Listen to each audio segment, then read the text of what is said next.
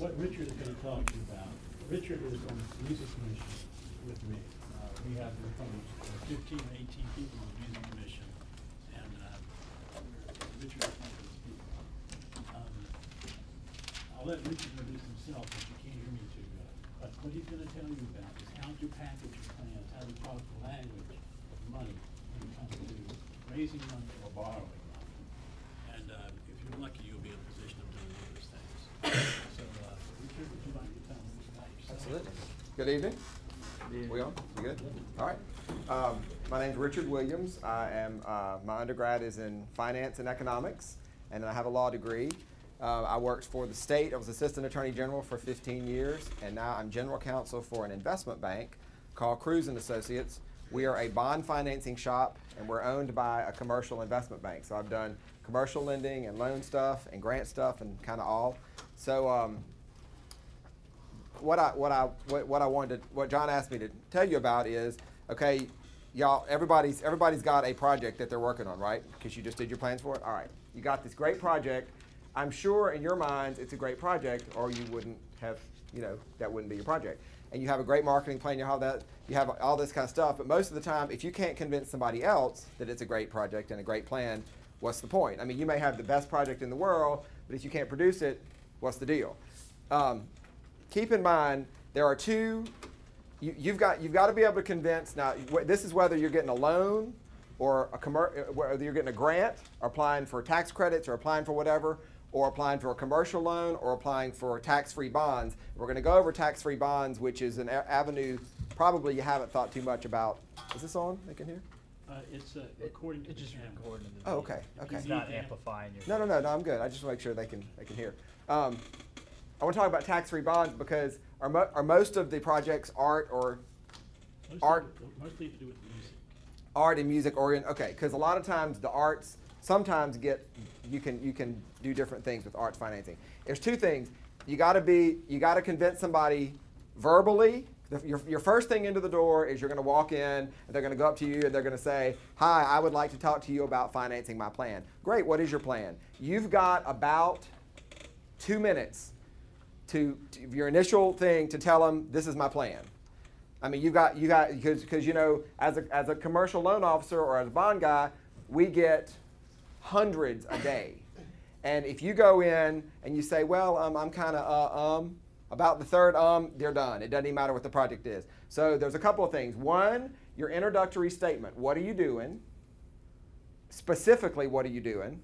Two, what's your plan? And three, how are you going to pay the money back? And actually, three is the most important because for a loan person, at the end of the day, after you've gotten past 1 and 2 and they're convinced you can pay the money back, they no longer care what 1 and 2 are. You just got to pay the money back. So that's kind of what we're going to go over. And y'all feel free to stop and ask questions at any time. Just to let you know, whoops. Well, that wasn't good. Yeah. We just did a project. We just financed a YMCA building in Baton Rouge. You know the YMCA? Okay. This was their loan application for the YMCA. To let you know what you're looking at, if you're expecting someone else to give you their money, this is the amount of stuff that they're going to want to see from you.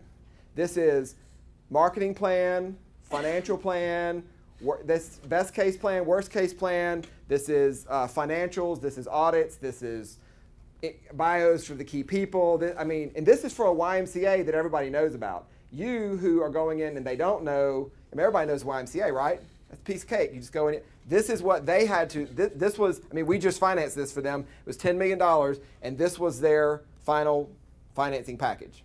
Did it work? They got. Yeah, they are now. About this much of it was their initial application, and then we had to supplement it with about this much of it, and then our agreements that we made them sign are about this much of it. But at the end of the day, this is my file for that project. So just to kind of give you an idea visually, I cannot tell you how many people come into our office with 4 pages and say, I need $600,000, and they give you 4 pages. And you're thinking, really? You seriously, this is seriously all I need to know about? Okay, so step 1 for your plans is going to be a very succinct, What's your project? It's a music industry specialty video production company. Music industry specialty video production company. What are you specifically going to do? You're gonna you need money for what? I don't have my elevator speech done yet, but Okay, that's all right. That's all right. just produce videos, like music videos, long form music videos, promotion Okay. videos, web deliverables for independent bands. Okay, and who's your client base going to be? I don't know. I'm still figuring that out. Okay, well which you would figure out before you went in, and how's the money going to be paid back? People are well, you know, yeah, sure, you know, people are going to rent your space, right? It's a studio, people got to rent it, right? So what you say is, he's he's going to figure out his target client base, and the money's getting paid back with people renting his space. How many people? Then, and we're going to get into all this, but then the next question is, how many people need to rent your? Okay, I need $200,000. How many people need to rent your space per week or per month or per year or per whatever and at what rate do they need to rent it to pay back the payment? Okay? I mean, this is all, you're asking somebody to give you their money. So I cannot even, I'm going to be a broken record. I cannot tell you how many times we come in and somebody will go, I need $600,000, and they hand me this. I mean, this is my speech outline for tonight. I mean, they literally, and then they're stunned why we don't give them the money, because this is what they handed us, you know. So I'm glad to see that y'all are doing marketing plans. Anyway, that having a plan, if you can convince somebody, the bank, people like me who do this, we can take, as long as as long as you believe in your project, you have a definite plan, and you have a clue how the money's getting paid back, we're going to listen to you. But you got to have all those things, because anyway, you need to have an outline for them. You need to show them like a couple of page synopsis, and then you need to turn like in the tabs. You know, this was their first deal, their table of contents, and then I need to see more of this, and you can flip back into tabs. You need to have your outline, and then you need to have your full plan of all that. There's kind of a thing in the industry, we call it the skin in the game factor. What do you have at risk? So, okay, so the money doesn't get paid back. What do you have at risk? What are you putting into it? Well, I'm students. You know, you're students. You probably don't have any money to put in it. What is your project? Yours. Design company. Design company to design what? Like various things like websites, flyers, it's like an independent company. Okay, an independent design company. And what are you going to have at stake in the company? So if it doesn't get paid back, what do you lose in the deal? Exactly. So what's her incentive to pay it back? Well, if it works, it works. If it doesn't work, it doesn't work. You got to show that you have, and I know you're students, you don't have a lot of money, but if you have $4,000 in the bank and it's at risk, or if you've put in X, or if you've borrowed, or if you can show, because I'm assuming, I mean, unless John has got some incredibly just amazing people, which I know you all are amazing, I'm assuming this will be y'all's first intro into getting loans and stuff. And by the way, on the other side of it, I have a property management company, and I remember going in on my very first, I did an old property that I had to rehab, and I remember going in on my first one, and I made every mistake that I'm telling you. The first bank guy was like, okay, go home, and when you get a plan, come back and see me. So I've been there, done that, but anyway, but I'm assuming this is everybody's first thing, right? Okay, good deal.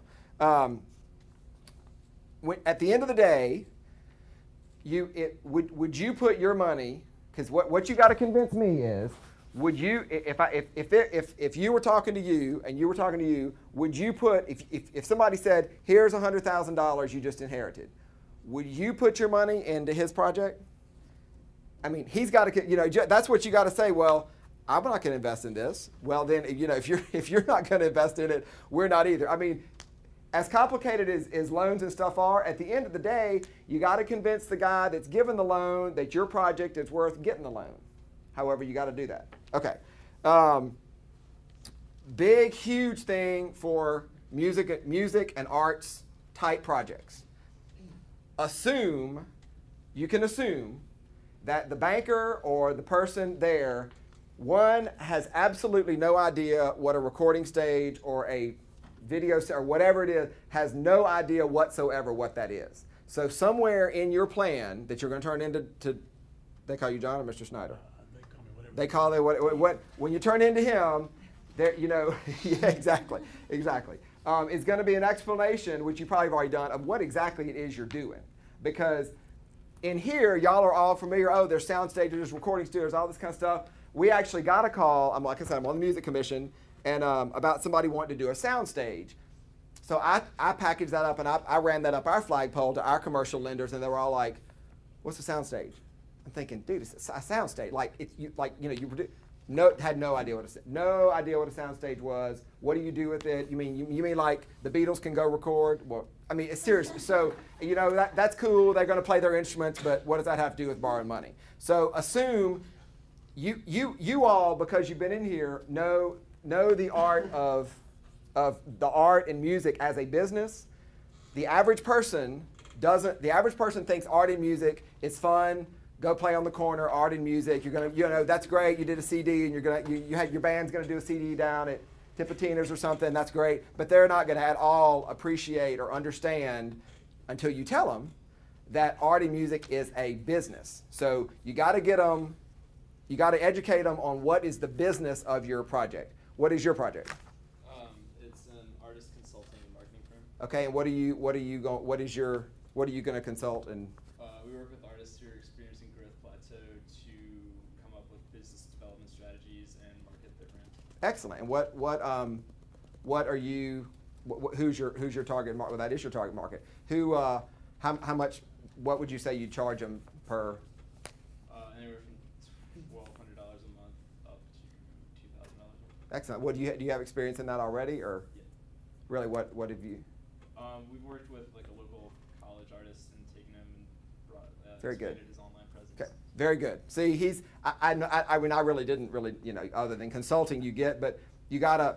He knows his stuff. He's willing to, So you see, I mean, you got to convince me that or not me, but convince the banker. Arts and music projects, again, are hard. Bankers understand real estate, they understand stock, but most of them did not come from an arts or music background. So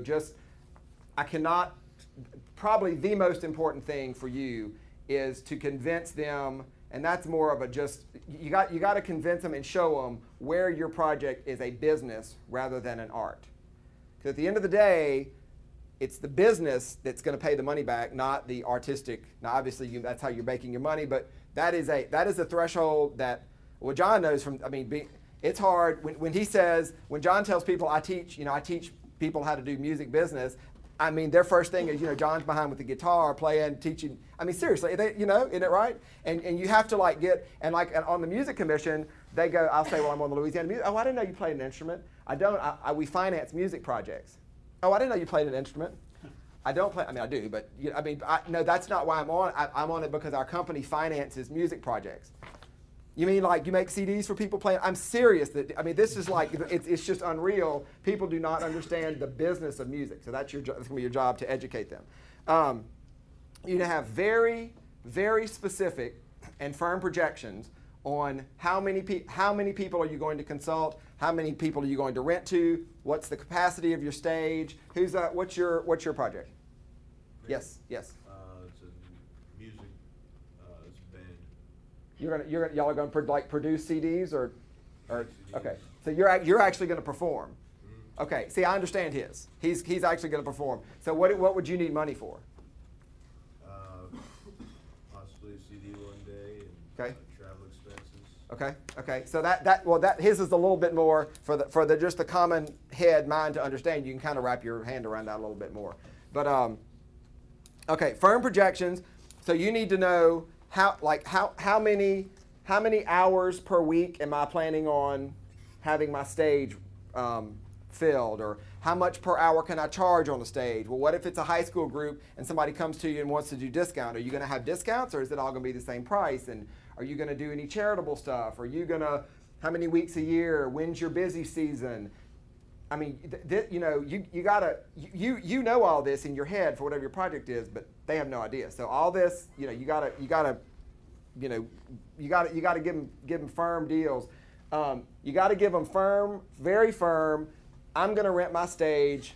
I'm going to try to average, 60 hours a week at $40 per hour, and I figure, everybody's not going to pay because musicians, somebody's going to, I'm running late or behind the rent, whatever. So you got to figure 10% bad debt that you're not going to collect. And so this is how much I project I'm going to make a month, and these are my expenses, and this is what's left for debt service.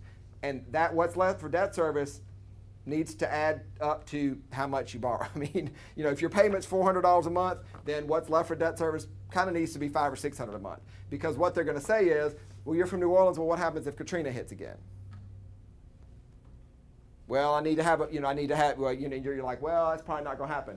Well, for the bank, if you're in New Orleans and you're doing a project, and I'll just tell you, I'm talking like Jefferson Parish. I mean, we do work for like Livingston Parish, and Livingston Parish is north of, that's like Baton Rouge. And we went up to Standard & Poor's with them about 2 months ago to get a project rated by Standard & Poor's. And Standard & Poor's said, well, what happens if Katrina hits again? What's the parish going to do? Well, first of all, that parish is so far north, but if you're in South Louisiana, you better have an answer. In fact, that needs to go in their plan. What's your worst case contingency plan if something happens and you're shut down for 3 weeks? In fact, I would encourage that to be a point in their financing plan is worst. So you need to have a best case scenario. You need to have a realistic scenario. So I'm going to rent it for 80 hours a week at X dollars per hour, but some's going to get written off and blah blah blah. You need to have an ideal scenario.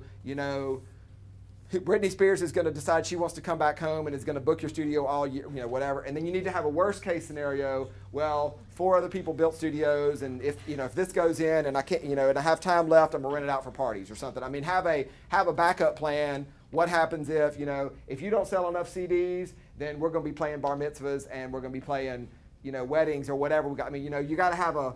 What happens if your tour doesn't work? Well, if my tour doesn't work, we're going to go back to Lafayette and play what. You just got to have. You got to have a what if it doesn't work scenario. That's critical in your plan. That needs to be in there for sure. Okay. Yes, sir. For those contingency plans, do you need to write out a whole nother plan for it? Or no, you can. This is you'll have a deal, and you're gonna say, this is what's your project? I'm doing the same thing. Okay, so y'all are doing the consulting. Oh, and by the way, you're gonna have to tell them 10 times what's your project again, because again, I see a stack of them, and you're like, okay, wait, no, let me think. And like when you call, you say, hey, I'm Richard. I have the, I'm working. You're looking at my plan for whatever. Right. So y'all are doing the soundstage, right? Music video production. Music video production, right? It's actually what you're doing is video production. Yeah, video production.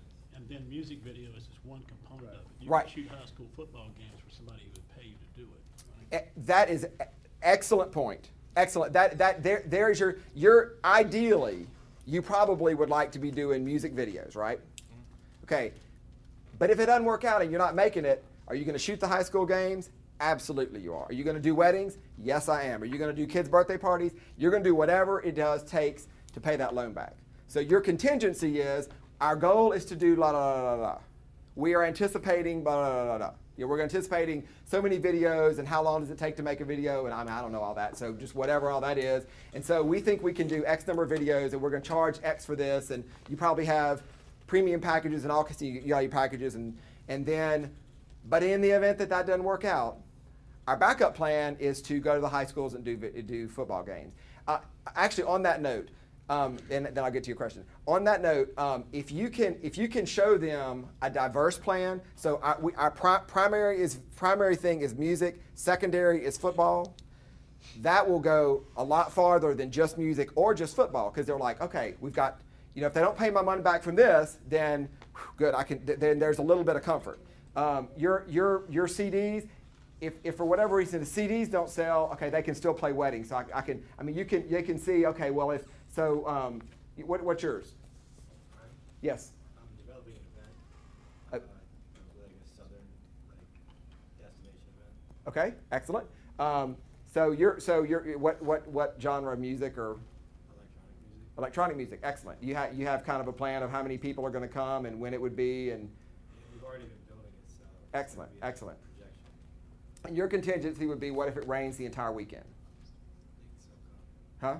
Okay, right. But right, exactly. And so you need to show us how will your event be successful in the rain? Well, it's successful in the rain because it's indoors, or my contingency plan is to put a tent up, or you just need to, you know what I'm saying? Think about your oh my God, this is the disaster, what happened, and how are you going to fix that? What's yes, sir. that data associated with the particular business? Like, Yeah. Like the music business in general, Absolutely. everybody knows how much money is at stake. Then they need to tell them how much money is at stake. And then in Matt's situation, you have a video production company. Right. So he looks at the competition. Absolutely, yeah. That we're getting to both. Yeah. The next two things on the list are the bit, like when your business is the business that you're competing against, and like that industry as a whole, and your competition. Your competition now and your anticipated competition. I mean, right now there may not be but one studio in town or production company in town, but you know, what if there's 10, or what's your niche, or that kind of deal. And the kind of part of that goes into, but absolutely, if there is information on your industry or on your thing that you like yours, what's the average profit for a new artist CD in your area, or what's the, you know, if you have an event, you know, where how are you scaling up your event? The first year, so many are going to attend, and the second year, whatever. But it's very important that you let them know that you've thought all these things through. The industry of your project is very critical. Especially, now those of you who are doing projects in more established industries like production, that's a little bit easier to project, because I'm sure there are production studios in Nashville or New Orleans or wherever they are, versus an electronic event where, okay, you compare it to Jazz Fest, but you know, are there other electronic events? Maybe there are, I don't know, you know, whatever. So you've got, you know, but yes, especially if there is a business that you are in and competing against, definitely put that in your plan. Or there's not one, this is a new thing. Yes, sir. This might be a little bit off topic, but I know that for like maybe larger firms who are buying big pieces of equipment, you can do an equipment sale leaseback. You absolutely can. For something like a media venture like they're doing, like would they be able to buy the equipment? Like would a recording studio be able to buy the equipment and then sell it and lease it back to enhance cash flow and write that off their assets? Yes, in fact, our company also owns, we have a company called First Security Leasing, where we do that very thing. I mean, we lease everything from police cars to police departments, sound equipment. We lease, I mean, air conditioning units to schools, whatever. Yes, if you're, and this is a little farther down, but this is a good segue into this. The thing that you're financing, probably some of you, I mean, you're not going to finance, and this is a statement, not a question. You're not going to finance 100% of what you need. You're just flat out not. I mean, you've got to come up with some of it yourself. I mean, if you got to work at Barnes & Noble or do whatever you got to do, you're going to have to come up with part of it yourself. Nobody's going to give you 100% financing for anything. A house, I mean, and you know, barring some special program or whatever, which we're going to get to in a minute, because special programs are great. But so you got to show, you know, you got to show your percentage. But if the part that you're financing, the more tangible that is, the more likely they're going to loan it. If you're financing the building that your that your production company is in, if it's not used for, if you totally default and I have to foreclose on that, maybe I can rent it out to somebody else or whatever, because that's a tangible building, versus a very specialized piece of equipment that if you go bad, what am I going to do with it? I mean, the bank, meaning, you know, because I mean, we own a golf course, we own some used air conditioners, the junk that we own because you foreclose on, you know, anyway. So the more tangible an asset that you can ask for money for, the better. Yeah, but yeah. That answer your question? Yeah, I was just wondering how like common I guess it is to do something. You can do a lease back. It's less common. I mean, unless you lease it from the manufacturer, in which case that's kind of a separate deal than. Although even a manufacturing lease, you're still going to have to show them a plan and stuff. You know, if you went to Sony and said, I want to, you know, whatever. Okay, so we've got a summary. We've got the business, your business, a good plan, a marketing plan, your ideal, realistic, and worst case scenarios, sales, to whom, how, when, all that kind of stuff. You're talking about the technology associated with it. If you're creating. Is anybody's project a new thing that's not currently, like, wow, this is a whole kind of new idea? Yours? What's your new idea? Well, I have a business. It's not necessarily new, but it's a combination of like a legal service, a recording studio, and a music school. Okay. And I haven't seen a business model like that. Okay. So, Okay, well that'd be, yeah, but you still could break that down into the 3 different components of how that's, so for yours, you're going to combine the 3, you would look at them separately and then put them together. But if you're needing financing for a new, like the next generation of something, then go through the progression of the old generations of it. I mean, y'all probably not quite there. I mean, that's normally not your first thing unless you are an instrumentalist and have some whatever. So would you recommend this level of detail for if you're going to pitch it to your family? Like some people may want to pitch it to Uncle Frank who's got some money. I will tell you, even Uncle Frank who has some money is going to want to know all this. Yeah. And I mean, level of detail, I mean, yours isn't going to be, I mean, the YMCA was borrowing $10 million. So, if you're borrowing, about what's the amount that, I mean, do y'all know? That's maybe have been a presumption. Definitely know how much money you need. Like, I mean, I kind of skipped over that assuming, but I guess I should back up. Have a firm, well, I probably need about I need $72,000 because here's the breakdown. Boom. I need boom. I mean, you don't need whatever, you need an exact figure for an exact purpose for an exact thing. Would they be better off getting Uncle Frank to give them the money so they can have some money in? Yes, indeed. Yes. If you're going to Uncle Frank needs to give you the seed money. Yeah. And Uncle Frank, I'm guessing, would be a partner at, yeah. Okay. I want to go over, that's kind of the basic information that you need. I kind of want to go through special programs. I want to go through commercial loan application. I want to go through tax-free municipal bonds. Because if you can find, are there any questions about logistics of like what goes in it or how, or pretty clear about kind of, Yes, sir. Do you have a document like outlining all the different sections that should be in a plan that you would expect? Well, I can't. Or better yet, you got a plan that worked. A plan that worked, I might could. So I would have to ask the people, like the YMCA, before I gave out their information. You'd have to get. But actually, for as big of a thing as it is, like a commercial loan application, I called one of the banks locally, one of the other banks, and said, "What do you use?" I mean, ours is pretty lengthy. This is theirs, 2 pages. Mm-hmm. But with that, they say, "Oh, but we also get," and they give you this big list. And for us, the first thing, you're not going to come in and walk out with the money. You're going to come in and you're going to see if somebody's interested in talking to you about it further. So, and I will say this on this: when you go in, the first thing you tell them about is the strongest point of your project. I mean, walk in with, "Here's my project, and this is why it's phenomenal." First, because you got to get them like that first 3 minutes. You got to get them to listen to more. So that's the first. I'm doing this deal, and you got to believe in your project too. It doesn't work. Had somebody come in without going further, going, "Yeah, I kind of think I want to do a." Okay, they lost me at kind of think I want to. I don't even care what it was. They could have been whatever, and they're not getting a loan.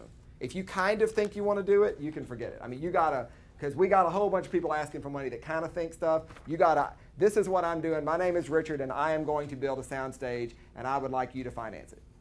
And if you are just, here you go, that's what you need to do.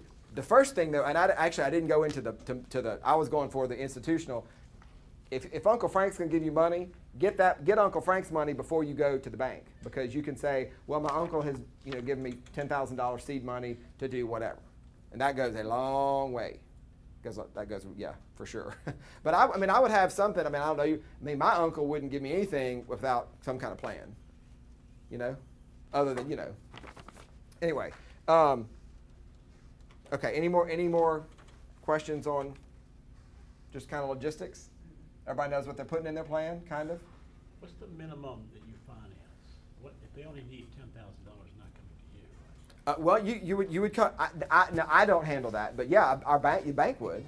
Okay. A $10,000 deal would be, and I'll tell you this: if you're organized and you have a package with a $10,000 deal, you're much more likely to get that, because a lot of times people with the smaller amount, I know $10,000 sounds like a large amount of money when you need to get it, but you expect to see the really organized stuff on the 10. I expect the YMCA to come in with this to me when we do our stuff. I don't expect somebody who needs $10,000. If you go in needing $10,000 with a plan, they are going to listen to you.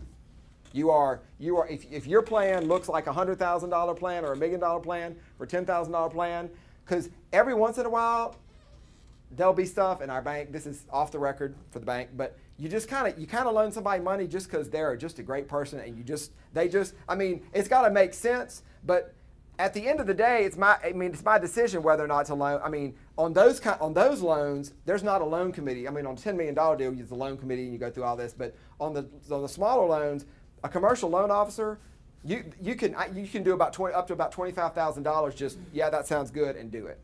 And if you have a plan and they feel like, you got to have a plan, but there's pretty good amount of leeway. And I will tell you this: if I don't like it, go to John's bank, and if he doesn't like it, go to this bank, and if he doesn't like it, go to this bank.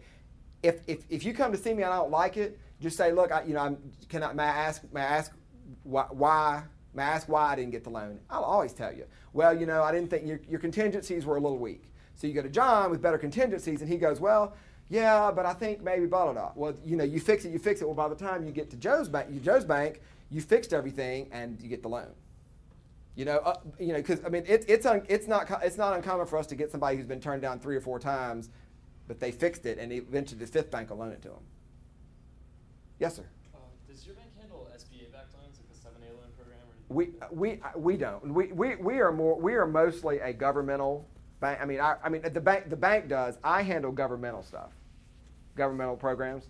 And John's going to talk to you another time about the tax credits deal and some programs through Louisiana Department of Economic Development that are phenomenal. So that's all of this said. If you can just avoid my whole deal and having to go to the bank, and you can get money from a special program or a grant, man, go for that. But the grants actually you'll need all the same stuff for a grant. Okay, and that said, when you're looking to get financed, look at grants, because there are grants everywhere. Look for local grants, look for state grants, look for if anybody I don't know where you're planning on locating your deal, but if it's in a historic district, or if you don't know where you're going to locate it and there's a historic district tax grant, you are now in a historic. Just make your if the state of Oregon is looking for people to record CDs, I've always wanted to record a CD in Oregon. You got to if you can find a grant, and there's some grants websites. If you can find a grant that has anything to do with your project. My first house was in Beauregard Town in Baton Rouge, and it was falling down, but there was cheap and free money to fix it up. So I couldn't get one in the other part of town, so I got that because they were giving tax credits and tax breaks for fixing up historic property. So when I went in, I'm like, well, I've always wanted to fix up historic property. That's literally, I went in, they said, what are you doing? Well, I've always wanted to fix the historic property up. And they're, oh, good, that's good. We have this grant. Yeah, good, whatever. So, if you can, loans are good, but if you get a grant, it's even better. So, look for grants, and John's a phenomenal resource. The business of music, nobody in the state knows more than he does. So, talk to him. I will tell you, grants, typically you got to apply ridiculously in advance for when you need the money. So if you're graduating in May and need the money in December, you need to be applying for your grant now. It's like the lag time is just ridiculous on some of these. But there's National Foundation for the Arts. There's some live performance tax credits for your CD. You're going to go, yeah, we're going to do this, and we're going to do 10. Sometimes there's some that if you go inner city, or if you do this, or if you, there's all kinds of things, and private foundations. You just got, it's those are hard to get, but anyway, if you can get grants, definitely do that. The tax credits, I'm gonna wait and let you talk about. I want to talk to you about commercial loans and about bond financing. Why on earth would we talk about bond financing? Since Katrina and Rita, are most of you planning on doing your businesses in the New Orleans area or in South Louisiana? Anybody? Raise your hand. Who's doing it? Who's going totally out of state? Okay. Where out of state? California? California? Okay. if you go to, since Katrina, the U.S. government, in fact, let me go ahead and pass these out. Because if you can, pass those around and we'll, just kind of pass those around.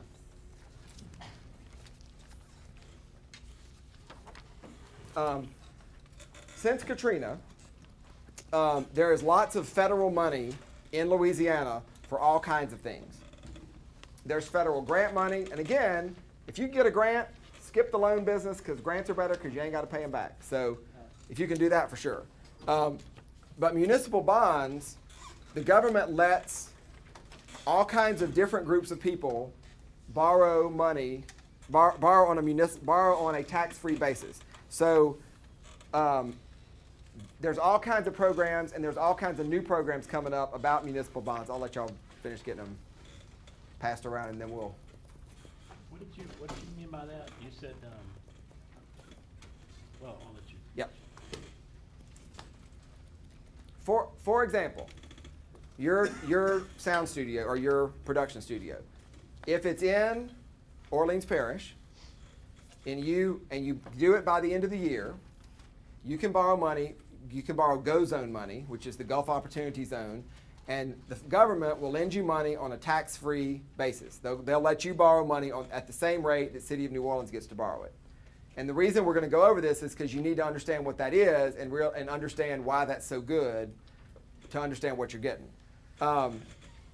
Generically, a municipal bond is issued by a government entity, City of New Orleans, State of Louisiana, a specific principal amount, fixed term of borrowing. Are you borrowing it for 5 years, 10 years, 15 years? And by the way, on the term of borrowing, and this goes generically, the amount that the term of your borrowing needs to match the useful life of the asset.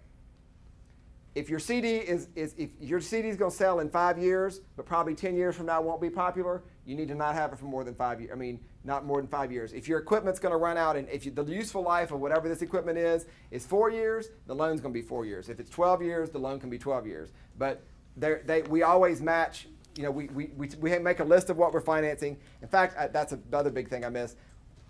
In your plan, make a list. I said you have to define a particular amount. You need to make a list of this is the money I need for what purpose. And every dollar needs to be linked to a purpose. Now you can have some miscellaneous, I need research and development, but you ought to have some pretty key, I need this money for this, and because you need to have thought about, you know, how much marketing do I need and how much whatever. So just keep that in mind. But these programs, your interest, tax exempt interest, which is the reason that I bring any of this stuff up. Municipal bonds, okay, if I borrow $10,000 at 10% interest from my bank, okay, then 10% of $10,000, my interest is going to be what every year? 10% of $10,000 is, okay, these are, okay, first we've got to take basic math. 10% of $1,000, right? 10% of $10,000 is $1,000 a year, right? Okay. A tax-free basis, but me, the investment bank, I've got to pay income tax on that $1,000 a year. Corporate tax rate's 35%. I pay the government $350 of your $100 goes to the government. Well, I would just soon give you that discount and only make you pay $700 a year. Well, $700 a year is a whole lot better than $1,000 a year for you, because times 10 years, you're saving $300 times 10 years is $3,000 over the life of the loan, right? So the lower the interest rate, the more money you save in interest. It's like a car loan or any other kind of loan. So if I'm not having to pay income tax on your money, which I don't, so you have your choice A is $10,000 from commercial bank. You pay your $1,000 interest. I have to pay taxes, the $350. So at the end of the day, I've only gotten $650 at the end of the day after I pay my taxes, right? As opposed to a tax-free bond, if the same $10,000 and I loan it to you at 7%, that's a better deal for me. Well, no, it's not. 7's less than 10. Yes, it is, because if you qualify for tax-free interest, when you give me my $7,000, I don't pay income tax on it. So on that one, the bank, earns $700 at your 7% rate versus $650 at your 10% rate.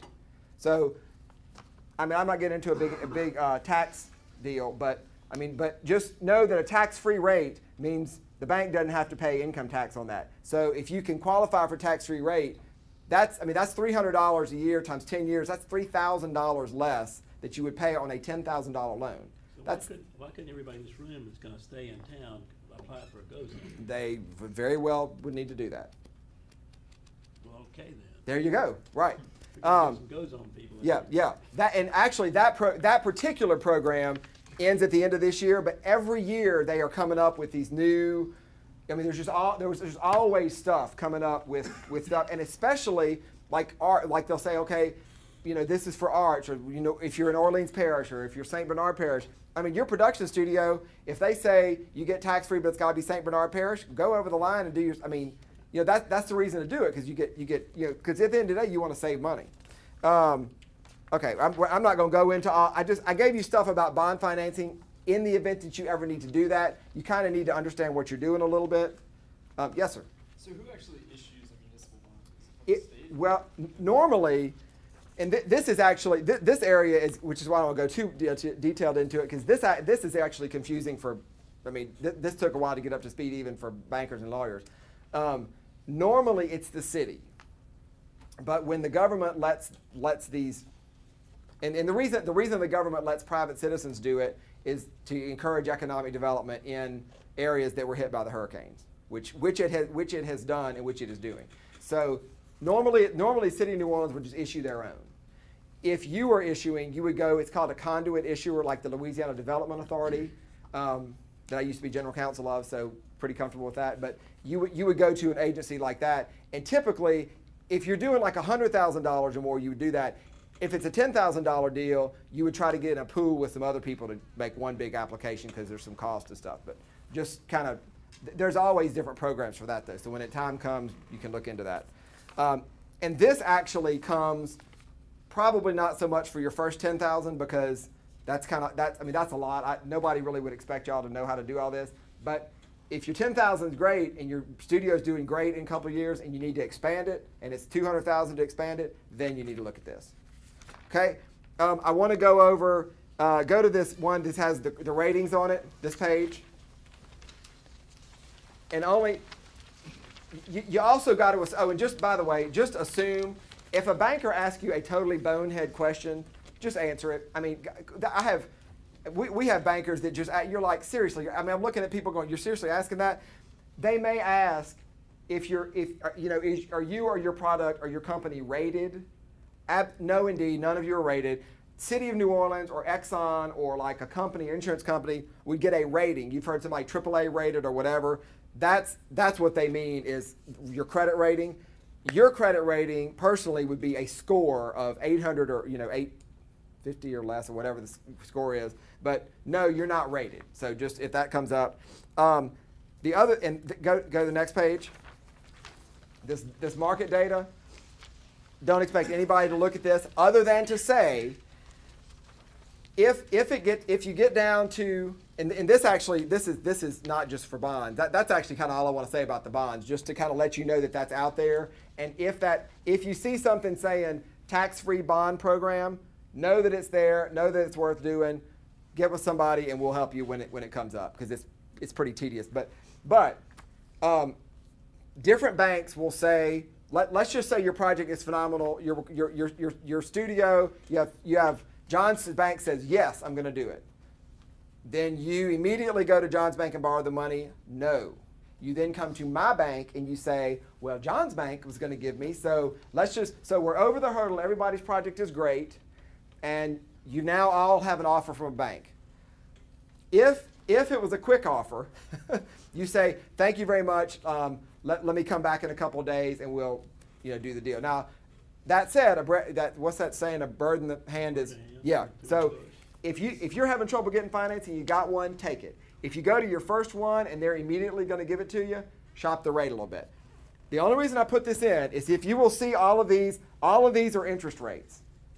This whole page. And so when you come in and you say, because what you will say is, what's your rate? And a banker is, heaven help that a banker would tell you, well, it's 4%. No, they're going to say, well, we use a sliding scale over, and it's either going to be a sliding scale over LIBOR, which is the London Interbank Offering, or mortgage rates if you're doing a building, or we do so much over Treasury, or we do so much over Prime, or we do so much over whatever.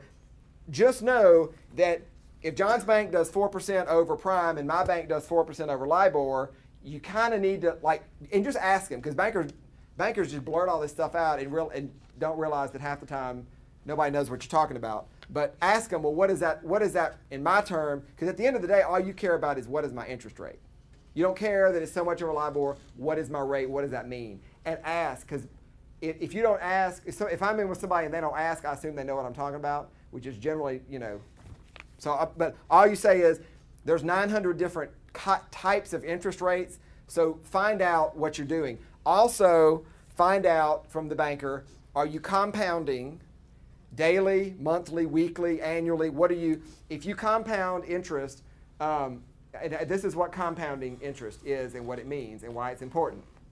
Your same $10,000 loan at 10% because you didn't qualify for the Go Zone thing, so you got your 10% interest. If interest compounds yearly, then 10% of $10,000 at the end of the year you pay your $1,000. If it compounds daily, then you would do it. You don't pay 10% every day, but you would do 10% divided by 365 because that's how many days, and you would do that little percent. So on day 2 it would be $10,001, and so by the end of the year you're actually paying 10% on $10,020 instead of because you keep adding. The more often you compound interest, the more your money you're going to pay.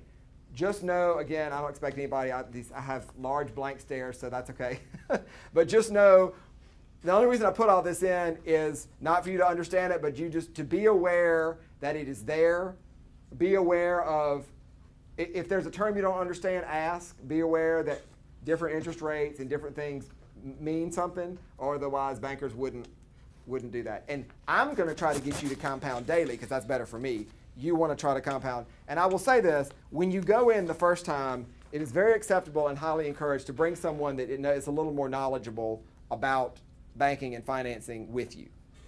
That would be, like when you go with your first car, bring your parents who've done a car before. I mean, bring somebody who knows, because not that bankers for the most part aren't going to try to take advantage of you, but if you don't know to ask the right questions, then it may not end up quite as good. Anyway. Let me just point out that yes, sir. What that makes me think of is if Patrick, who's representing, Patrick and David have a company, and they're going to represent artists and do business planning for artists and the like. So that artist may want to borrow the money. Correct. Right? So they should go with the artist because they understand compounding and they understand. 100% sure. That's their. Yes. That's one of the elements of their service. Absolutely. In fact, I will tell you this: if those of you like y'all, is anybody else doing like anybody else doing like a recording stage or a studio or a production company that's going to involve a physical plant that you're leasing out? Is anybody else involved a building? Yours? Anybody else? What is yours again? Music venue. What is that? Club. Oh, club. Yeah, right. And by the way, when you go to talk to the banker, it's a club. It's a club. Because venue. Obviously, we know what that is. But you can that because see when I get there, when you say music venue, I'm like, well, what is that? When you say club, oh, I got you. I've been to a club. Yeah, I spend money. Oh yeah, I spend money at a club. I spend money on a CD. If you can connect with the guy lending you the money to understand how are you going to make money? Well, I don't even have to ask you how you're going to make money. You're going to sell liquor and you're going to have cover charges for your bands. And if there's something else other than that, that's great. But I understand because I have paid for liquor and I have paid for cover charges at bands. So I'm there for you. And you're already halfway there with me loaning you money because I understand what you're doing. And so if he tells them that Robert at the Republic is making a fortune at the Right. Republic, and he can show some data. Oh goodness, yeah. That's going to help. Yeah. Now with yours, once I step aside from thinking about, my college days were really fun and now I'm old and can't do all that anymore, or I have a hangover the next morning. Once I get past that, then I go, well, what kind are you doing? Because, like, for example, if you're doing his electronic music, I probably don't understand that. You know, if you can get Jimmy Buffett to come play, you know what I'm saying? So you can, I mean, you need, like, you know, what venue and what, and so what venue are you after? Or what, I mean, is it going to be a music club or just a bar or what? Music and arts center. Okay. So all types of music and visual art. Okay. Okay. But I mean, like a place where people come and you like spend the evening, or is it like a museum? The first. Okay. Well, see, and you wanna, for class a lot of times, and not John, but a lot of professors are like, you know, let's make it. At the end of the day, for me loaning you the money, you got to make me understand what you're doing, and I get, because in my world, a museum loses money, a bar makes money. So I mean, honestly, you know, that's the bottom line. And by the way, sometimes, because probably the museum aspect and your visual arts thing, that's really, I mean, that's a great artistic thing, and that's really good. And ultimately, let's just say, for example, that your vision ultimately is to do a nightclub where people, rather than listen to music, go watch paintings. Let's just say that's it, okay? You're going to come to me that I'm going to go, kind of, really, people are going to go pay, because I'm thinking, well, people are going to pay, and you're going to say, but if that doesn't work, I'm going to have bands. Like your contingency, when I was talking about the contingencies, have your contingency. Well, you know, I'm going to have bands, and my artistic side is going to have the art. Because the reality is you got to show them where you're paying the money back. And I can relate, and like I can relate to I can relate to buying a CD, I can relate to needing legal services, I can relate to going to an event, I can relate, you want to get the guy relating to how the money's going to be paid back. Specifically how the money's going to be paid back. How much are you going to do cover charges? Are you going to be open 7 nights a week? Are you going to this? Are you going to, you know, is it covers just on Friday or covers when you have a good band? And are you going to let crappy bands play for art's sake? Because that's the other thing you got to watch out for. Artistic people, sometimes you think, well, I'm going to make money off this, but you know, I want to be arts minded, and so I'm on the, for example, I'm on the board for the Baton Rouge Little Theater. We do 12. We have two theaters. We do 14 shows a year. We for art's sake, we put on some of the real dramatic, you know, proof and some of these real dramatic deals. But at the end of the day, we got to have butts in the seats to keep the doors open. So we're doing The Sound of Music and The King and I for summer musical. You know, yes, artistically, I want to do proof and I want to do all these really deep meaning deals. But that's only after the butts in the seat have come to pay for Sound of Music and The King and I. Because the reality is, Sound of Music and The King and I make more money than does the dramas. That's reality. So when you're pitching your business plan, same type deal. That's great that you want to do visual, but when you're talking to me, and that's good because I'll think, oh, I'm doing good. But like, when you're talking to me, you're making your money off the bands and the liquor. You know, and that same, like you're making your money off of, like the football, you're making your money off the football as your backup. And that's great. And like you may say, well, you know, what I really want to do is try to create more symphonic music videos or something or whatever. That's great and that's artistic, and I'm there for you. But I just want to make sure you got the football and the regular stuff down. You know what I'm saying? You see? I mean, you understand what I'm saying? Yes, sir.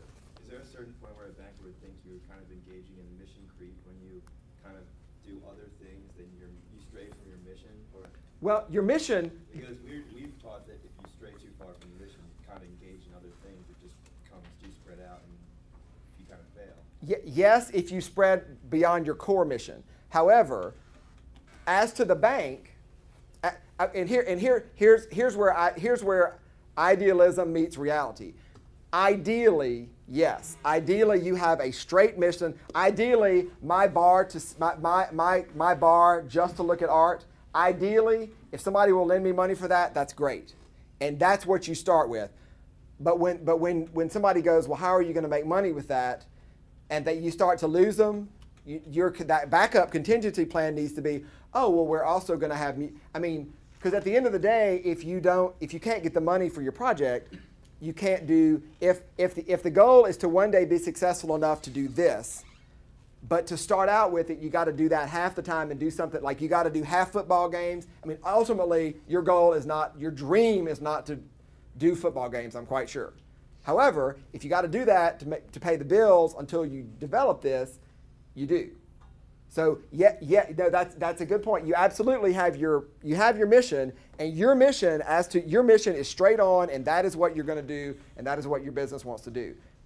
But to get a loan and to pay the money back, sometimes you gotta do what it takes. You know, like if I have to go work at Barnes & Noble part-time to pay them, and that may be your contingency plan. I want to follow my mission, but I know if I work 40 hours at Barnes & Noble, I can pay this money back. Now, how much, Devin's got this plan for a venue. Mm-hmm. If that's scalable. If it works here, it Mm-hmm. can work in other places. Should he go ahead Sure. and talk about that?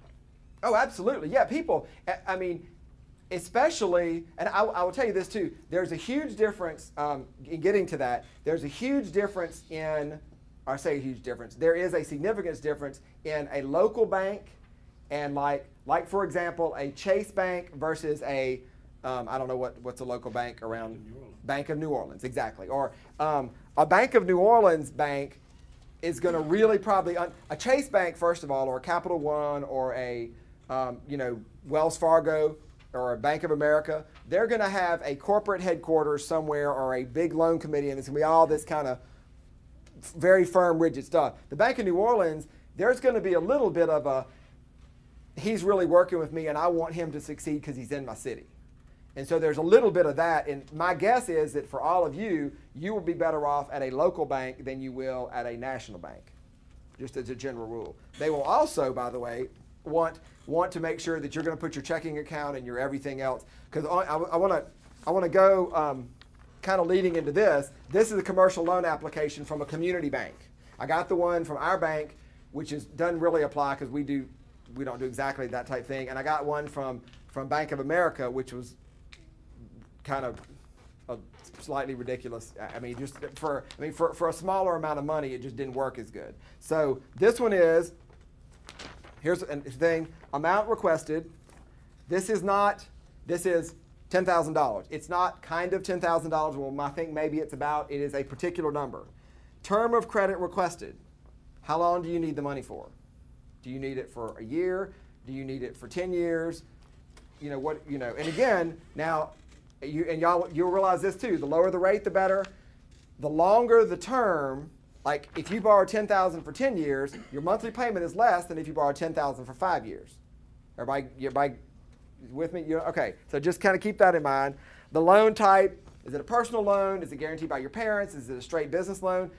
Y'all may actually be better off for your businesses. You may be better off, rather than saying, I want to get a loan for a CD, to make a CD or whatever, you just may want to go get a loan. I mean, you just may want to get a signature loan because you have good credit. Maybe. I mean, if you have good credit, you may just want to, or if any of you, like your parents, or you have a condo that you've been living in, if you have real estate or something, you just may want to get a home equity loan or whatever, or when you're buying your first condo, and instead of putting 20% down, put 10% down and borrow it there. So just kind of keep in mind that you don't necessarily have to go in. If it's I'm just saying $10,000 in general, because that's probably about the amount of most of these, maybe. It might be a little higher. A little higher. So just depending, you may just want to go get a loan. The purpose of the credit request. That's Let me ask you a question. If you're turned down for that loan, yes. you apply for that loan, yes. You're turned down, does that affect your credit rating negatively? No, it does not. Now, if you and actually, that's a good thing. Just as a little aside, and then I'll get to your question. Your personal, each of you has a credit score. By the way, this is my just soapbox deal. Each of you has a credit score, and it goes. Your utilities, if you have a credit card, if you have a car loan, your student loans, whatever. Every time you are late on a car payment, or on your electricity, or on your rent, if it is in your name, every time you are late or don't make your payment, there is a mark on your record. And when I pull your deal to see about it, I go, man, I like the bar, and I pull it up and I go, this guy was late. I mean, because I can see this guy was late on his electric bill 9 out of 12 months last year. Okay, this guy is not responsible because if he can't get an electric bill paid timely, how is he going to pay my loan timely? And I promise you, we look at that. We look at your electric bill, your water bill, your phone bill, your credit card bill. Can you manage your credit card? Do you have a credit card? Can you manage it? You know, are you making your minimum payment and you're already, because I mean, we're obviously going to pull your personal credit, and actually that's leading into this. Like if the two of you are doing it together, y'all need to have who else is doing joint? Anybody else doing joint projects? The two of y'all? Okay. Anybody else? Okay. Y'all need to have a definite, specific in your plan that you're going to turn into John. Who are you pure 50-50 partners, or is 149-51? Are you each borrowing? Are you borrowing 5 and you're borrowing 5? Or are you borrowing 10 together? Or does that matter? I mean, are you saying, well, how? I mean, the answer may be, well, how we can get the loan? I don't know. Maybe no. I only want to do this, or I want to do this. You may have a house to put up, and you may not, or something. I mean, whatever. So just kind of, you know, or are you setting up an LLC to borrow it in the LLC deal? And all of you could think about, you know, are you doing this as a sole proprietorship or a partnership or whatever? You won't have, you know, an LLC or whatever. But especially y'all that are doing together, think about how, I mean, are you doing a partnership or a corporation or a limited liability corporation? Or are you just two people, both borrowing money, going to put it together? And if y'all disagree and you want to make your payment and you don't, who is the controlling person? Like, if it's 50-50 and you can't decide, does that mean it doesn't get done, or does that mean, anyway, that's just kind of in general what. Yes, sir. Does applying as an LLC hurt your chances of getting the loan? No. At the end of the day,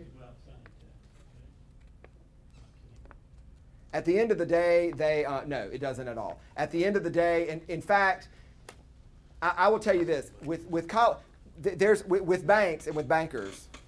A lot of us had been there. I mean, I remember going in on my first little rent house that I tried to do, and I was there.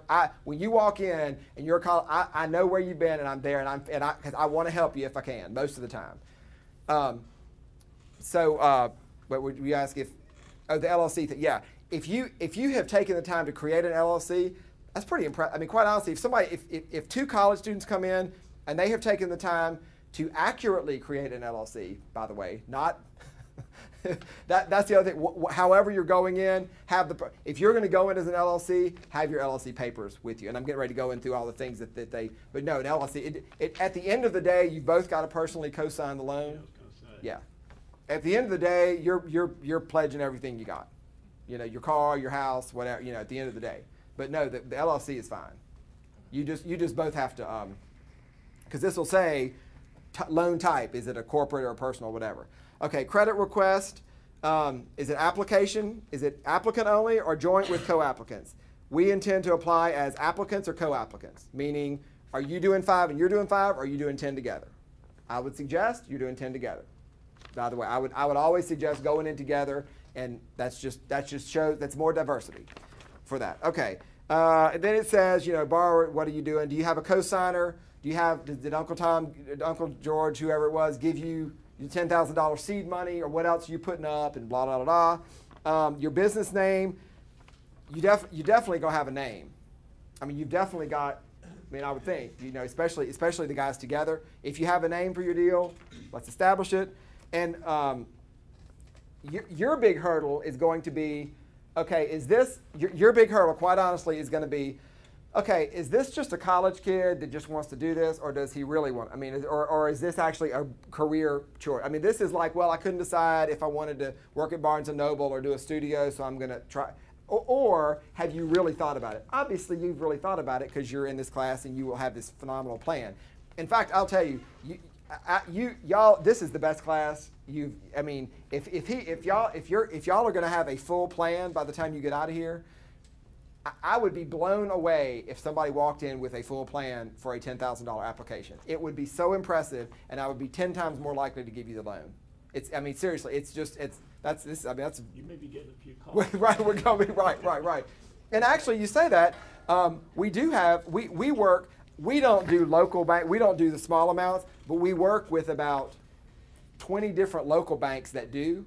So absolutely, when y'all get ready to do it, let me know, and I will put you. I can kind of what I can do. I can glance at it. Well, John will have already done this, but and try to help you find a local bank to. I'll tell you this: if you have home, I don't know where y'all are from, but if you're from, Lafayette, or you're from Natchitoches, then, try People's Bank, because that's your hometown bank and they want to help the hometown guy. Always use that. Wherever you're, apply here where you are, apply where you're going, like California, and apply where you're from. Always. Just kind of general rules. Because sometimes California's not lending, but Louisiana is lending, for example. In fact, Louisiana, as a result of Katrina, Orleans Parish and the parishes around here lost 5,000 small businesses, closed, and did not come back. So they're looking. The banks are, the banks are loving y'all, because the other thing the banks are wanting to do is get into a long-term relationship. Because this is your first art show or first studio or first bar or first whatever. They want to they want it to be successful so they can do the second, third, and fourth and fifth one. And when you're Hooters, which they had to have a first one somewhere. You're getting the national chain or the national Chili's or the sound stages or the whatever the thing was. So they're going to want, and I'll tell you, that's one thing that Whitney Bank in New Orleans is a master of. Whitney is a phenomenal bank about, they screen, your packet for Whitney is going to be 15 times larger than any other bank you will go to. However, if Whitney loans you money, they will loan it, that's a lifetime relationship. Do you think that they should all just go apply for a loan after they write their plan, just for the heck of it, just for the experience of doing it? Yeah, it wouldn't hurt. Although, when your credit is pulled, I will say, if you have no intention of doing it, then no. Because when your credit is pulled, if you apply at 6 banks, they've got to pull your credit score. Well, I can see when your credit score, if your credit score has been pulled 15 times in the last month, what's the deal? Why are you, So if it's been pulled once or twice, but I wouldn't apply for it if you just want to. Now you might go to a bank and sit down and say, hey, let me walk through this with you, and I'm looking at thinking of doing this, but I wouldn't actually apply unless you had some semblance of taking the money if they offered it. Right. Yes, sir. Because that would not be impressive if you apply for it and say, sorry, just kidding, I don't need it. Yes, ma'am. This might not be a question, but when you're applying for a loan and you want to go out of state, is it smart to also apply like in New Orleans if you plan on going to Houston? Yes, you can. Yeah, you apply if you're where's your hometown? Denham Springs. Okay, then if I'm you, I'm going to apply at Bank of Denham Springs. I'm going to apply at Bank of New Orleans. I'm going to apply at Bank of Houston, Community Bank of Houston. Yeah, for sure. And I'm also going to apply wherever my parents bank, for sure. You know Mr. Arthur Perkins? Yes, I do. Love Mr. Arthur. We do all the financing for Denham Springs. This is the mayor pro tem, and he and Jimmy Durban. That's who went to New York with us on our ratings trip, by the way. Anyway, yeah, great guy. Anyway, so yeah, you're going to apply where you're from, where your parents bank, where you are. And actually, by the way, if any of your parents have a business, that's the bank you apply for, because if daddy's a good customer, I know that's not fair at all, but that's reality. So you got to work with reality, not necessarily what's fair or ideal. Yes, somebody had a, yes, sir. Yeah, I was just wondering, are there any advantages or disadvantages to applying for a personal loan versus a business loan? Starting out, not really. Starting out, I would apply it, if you are forming a business, I would apply for it in the business name, because you want that business to establish credit. Starting out, it's your personal debt anyway, but when I'm saying the loan type, I'm going to go ahead and say there are some banks where a personal line is slightly different than a commercial line, but for the most part, it's going to be the same, with the exception of if you already own your house and you're doing a home equity line. Okay. Like if you already have a condo, or if you have a condo you've been living in at Loyola, and you've got some equity in it, if you can borrow off the equity of some real estate, that's got to be personally, because you personally own the house. Okay. And in which case, by the way, that's the best thing to do overall. If you can borrow with real estate collateral, that's the cleanest, cheapest, easiest way to borrow. But you would want to borrow, if possible, in the name of your company, because you want your company to start establishing credit. Because when you go for that second loan, you want the company to have the second loan. When you say, when I pull the credit, I'm pulling the credit of the company, and I'm going, oh wow, the company borrowed $10,000 a couple of years ago. They haven't been late on a payment. Yeah, this is good. I'm going to do another one. So whereas if you borrowed it yourself, you haven't established anything for the company. Is there some virtue in paying the loan back quicker than the schedule? Not completely, although it's not. What looks impressive is making your payments on time every month from month 1 to month end.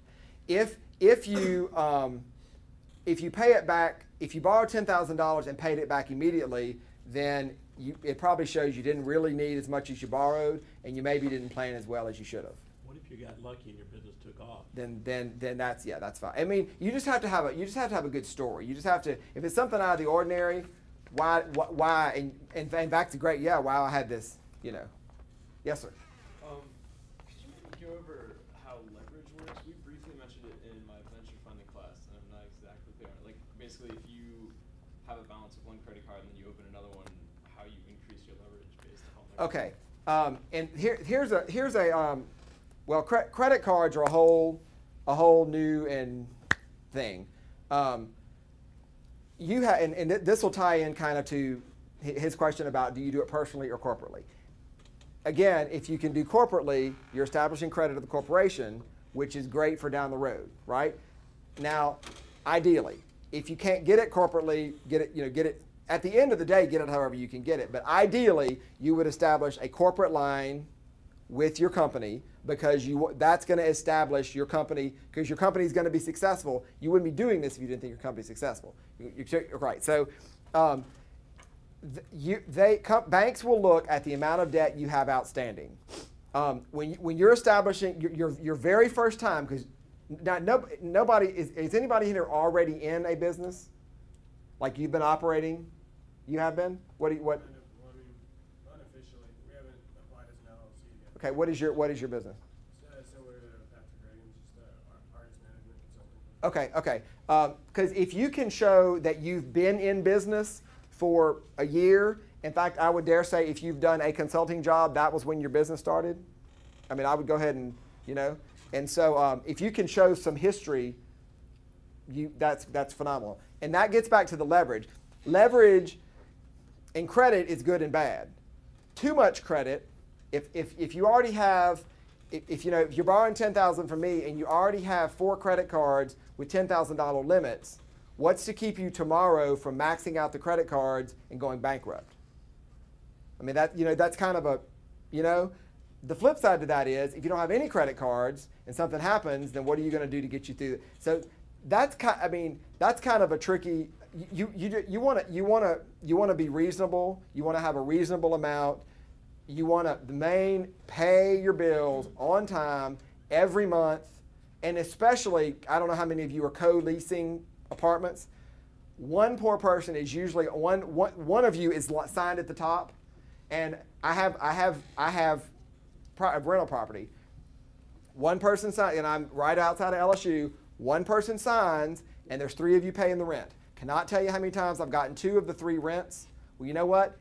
The person at the top may have paid theirs, but if your roommate didn't pay, you didn't pay because you're on the lease. So just keep that in mind. I don't want to be a dead horse, but please pay your bills on time if you're ever try to get a loan. And if it's been a catastrophe up to now, if you have been a complete catastrophe credit-wise, this month start, and your story is, I was the credit catastrophe, but I knew I wanted to do this, so I got my act together to get my company started.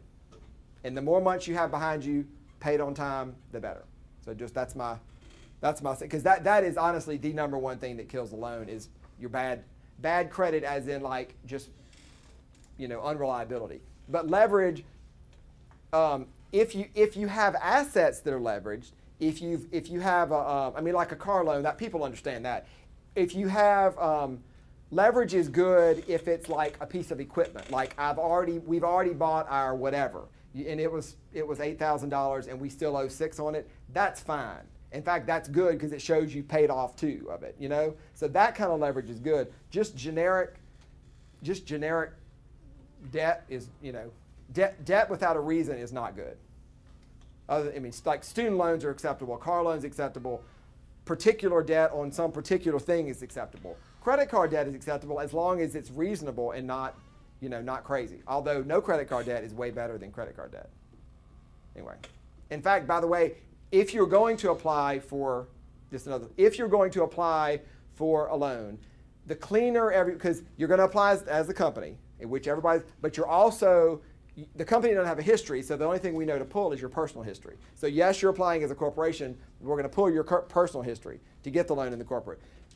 If the cleaner it is, if you have a Chevron card, an Exxon card, a Dillard's card, a Visa, and a whatever, and they've all got $50 balances, just pay them off.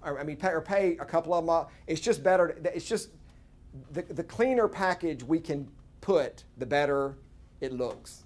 So rather than I'd rather see one $250 Visa bill out, or one $500 Visa line out than $50 on 10 different credit cards. I mean, it's just cleaner to look with one. Yes, sir. What if you pull the credit and they don't have, I don't have a credit card, and I've never had to make any payments or anything, so Nope. I don't have credit. That's okay. That's okay. You will, first of all, they'll look at both of y'all. So they'll say, what you will say is either, the positive of that is you don't have any credit, so my loan is first on that's it, first on the loan. They'll ask you, well, how did you get through school? Well, my parents paid, I got a scholarship, whatever. I mean, be prepared to, in fact, at your stage, be prepared to talk about school and where you came from and where you're going with it, because y'all are all, and let me just say, the big plus that every one of you in this room has is you will have a degree from Loyola University. That's very impressive. You obviously are intelligent people, or you wouldn't be at Loyola University and you wouldn't be graduating. So you are already one step ahead of a lot of the people that are coming in to get the loan. I mean, you are very intelligent and very credible to be where you are. So just keep that in mind. That's a very good thing. And the chances are that most of you would be able to get some kind of loan for your project just because of who you are and where you've graduated from. I mean, that's very impressive. So just keep that in mind. Just be prepared to say, I don't have any, and that's okay to not have. That's great. If when you get out, you should probably put the water bill or the electric bill in your name, if possible. I mean, just for future. Yeah, but I mean, I wouldn't. You hear people saying, "Oh, we'll just go out and borrow some money and pay it back just for the sake of doing it." That doesn't. To me, if I say, well, why did you borrow the $5,000 and pay it back? Well, I just wanted to establish credit. That doesn't show me anything. In fact, that shows me that you paid interest you didn't need to pay. So, seriously, that's because a lot of people go, oh, well, when you get out of school, you need to go borrow some money and pay it back for. No, that's just get a water bill and a phone bill and what, so anyway. Yes, sir. That means if you have a personal loan out and you want to apply for a corporate loan, you have a partner in your loan. Okay. Does your personal loan, how you're doing with that, those payments affect that? Yes, absolutely it does. If you are behind on your personal loan, forget it. Let your partner apply for the loan on his own and hope he gets it. I mean, if you're already behind on a loan, if you're late, that's why, if you've been late on your Exxon bill, you were probably late because you had finals and you forgot to pay it. I'm going to assume you were late because you didn't have any money and you couldn't pay it. I mean, that's my stuff. So, you need to. But yeah, if you are already behind, if you have the flip side, if you have a personal line already and you've been paying it off, that shows great responsibility. So absolutely put it. That's a plus. If you haven't been paying it off and you're defaulting in it, I wouldn't even put my name on the application. I'll let my business partner do it, quite honestly. Let me just finish running real quick. I'll be happy to many questions as possible. All the kind of stuff, the stuff that this bank requires, they'll list the stuff. If the loan agreement is less than $100,000, which it is, then they require 3 years of financial statements. You don't have 3 years. Okay, what? Right? You don't have. I don't know how many of you file your own tax returns. Everybody else files it with your parents? Right. So on that, because, oh, by the way, if they ask you for something that you don't have, then your page needs to say 3 years tax returns. It needs to say, have been at Loyola University, didn't file, my parents filed, please ask with. But answer all of their questions, because if you leave it blank, if I say I need 3 years tax returns and you leave it blank, I'm going to assume either it's bad or you didn't read the thing fully, or what, did she not see this? What's the deal? Whereas if you put, don't have them because I've been at Loyola, that's a good answer. But whatever they ask you for, give it to them, even if it is ridiculous. You know, you may say, may I ask why, I'm happy to provide that, but can you give me an explanation? Or if it's something you don't understand, can you give me an explanation of why you need it? Because sometimes it depends. But yeah, ask them. The LLC deal, they want a copy of your LLC operating agreement if it's an LLC, your partnership agreement if it's a partnership, and the partnership agreement, by the way, for you who have partners, it involves who's responsible for the debt. The answer is we both are. Are you 50-50? Are you 60-40? Did Uncle Joe give you $10,000 and he's got 10%? Or what's the deal? What if you need extra money? If it's $10,000 and it's really $10,000 and you put an extra $1,000 in, are you still 50% or do you become 51%? I mean, you just need things to ask, and that doesn't all go in here, but they may ask you that. So, articles of incorporation if you're a corporation, which you wouldn't be. The split of liability and profits among partners. Personal endorsements of each principal, owner, or partner. That personal endorsements just mean I know I have to pay the money back. And because every once in a while you'll get somebody applying for a loan that doesn't clue in that if the corporation doesn't pay, they got to pay. Yeah, you do. Just so there's a thing. If it's for a building, if anybody's doing a building, you got to have title insurance on the building. So they want proof of title insurance or title insurance commitment. They want to see existing business propositions and history. So like you've done consulting, they want to see that. Or I haven't done consulting, this is a new thing. Last 3 years balance sheet. If you did one consulting job, how much did you get paid for it? Where did the money go? Whatever. Income statements and tax returns. And then big star, most important thing is your pro forma. Again, what are you doing? How are you getting paid? And more importantly, how are you paying my money back? The most important thing that you will turn in, period, is your pro forma of what are you doing, where's the money coming from, and how am I getting paid back? And that's best case, ideal, that's expected case, best case, and most importantly, worst case. I'm going to do the football game. I'm going to play the weddings. I'm going to consult for whatever it is. Or I'm a lawyer. I'm a bond lawyer and a banking lawyer. But worst case scenario, I can go do quickie divorces and I can go do curatorships if I have to. I mean, that's what they want to see. Are you willing to do what you need to do, or I can whatever. The pro forma actually, of everything you turn in, the pro forma is the most important. Because at the end of the day, what you got to convince me is that you can pay the money back. I mean, at the end of the day, when push comes to shove, now all this stuff goes to that, but that's what you got to convince me. Your pro forma is almost a cash flow analysis. Yeah. I want to know. I need. I want to see. They're going to want to see a breakdown. Their pro forma would be a breakdown of I need $10,000, and that's split among $2,000 equipment, $5,000 down payment on my building or building rent, and $100 for paint and whatever it is. And so that's my total. And then I'm gonna make. We anticipate. Oh, and by the way, you never anticipate being up to speed to start. You ramp up. Even if you have clients signed up, you still ramp up. So like your first month, you're going to try to do this. You want to show growth when you're on your pro forma. You want to show that year 2 is better than year 1 and year 3 is going to be better than year 2. So kind of ramped up. Yes, sir. Yes, ma'am. When you're asking for money, do you ever ask for things like payroll or like your rent or personal kind of things? Yeah, they will want to know what are your current liabilities and your current obligations. Okay. Yeah, absolutely. They will want to know what do you. Let me see if that's on here. You would ask for money to help with those bills, like while you're starting the business. No. You would never. Yeah. Well, if you're again, your goals are going to be to get your business established. Right. So your business, and your business is hiring. I mean, the reality is your business, which is you, is hiring you to run your business. In essence, I mean, you're not getting a salary. I mean, you're obviously not going to show yourself getting a salary, but I would never show that I got to pay rent for myself. I mean, because that's I'm willing to work at Barnes & Noble at night to pay my rent if I have to. Okay. Yeah, I mean, I would never show. Now, if you're getting a personal loan, and if you don't care about establishing for your company, although even a personal loan, you don't want to see living expenses unless you're in school or something like that. But I mean, you don't want to see when you're working. You want to see your money going to particular assets. You want to see it building something, building a business, you don't want to see it paying rent for you to live or getting groceries. Yeah. Yes, sir. If you were coming up with your financial statements like a startup budget Mhm. and then projected cash flow statements, Mhm. would there be a specific amount of years you'd want to see, or just like until positive cash flow? Like, would you show like projected cash flow for? I 3 want to years show, or well, you would show, obviously, and here's where it's kind of, and actually, here's where the answer to this is going to be kind of where you're going to go in and they're going to then discuss for you further.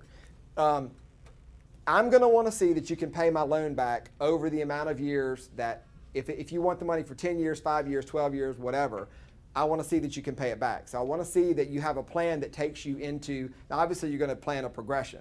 So your cash flows, you're going to want to see fairly detailed your first year. It's like if you're building or establishing, well, we've got to, what are the steps in getting my club, or what are the steps in getting it? Well, I've got to find a space, I've got to do this, I've got to, actually no, you've already done that by the time you come to me, because that's in your place is, I have found a space and I have this and I have this. Now, that space may be gone by the time you get my loan, because there may be, I got to have the loan today, because that's okay. You have located and you have, you've already started a lot of that because you're in this class and you have your business plan.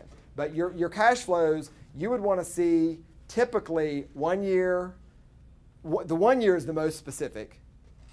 In year 2, you would want to see, we hope to have this many customers with this, and then you would want to say by year 5 and by year 10. But those are really speculative. You know it and I know it. You just want to see that you've thought about where is our business growing. Because obviously you're in this to grow the business, and I'm going to make you the loan because I want to grow the business, and I'm making the loan because I want you to come back to me as you keep growing. And that actually, showing growth and stuff is good. Yeah. Is that answering that? Okay. So they want to see, they have 3 years tax returns, 3-year pro formas on this. Just last things, personal financial statements of each guarantor and endorsor and principal. So the partners or the sole. And the personal financial statement, that's where you put rent, phone bill, personal expenses, and where are you paying that from? How are you doing that? Student loans, whatever, And you know what?